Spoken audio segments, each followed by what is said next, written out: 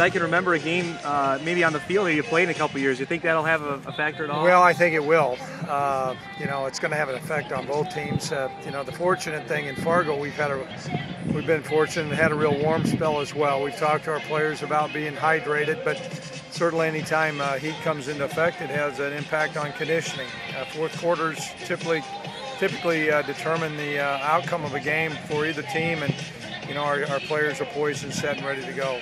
How much is that depth going to come into factor then that you've hoped to have got the last few weeks? Well, you'll see us play a lot of guys, particularly early, but that's been our MO the last several games. We need to be strong, start strong, and finish stronger is what we say, and that'll be our plan.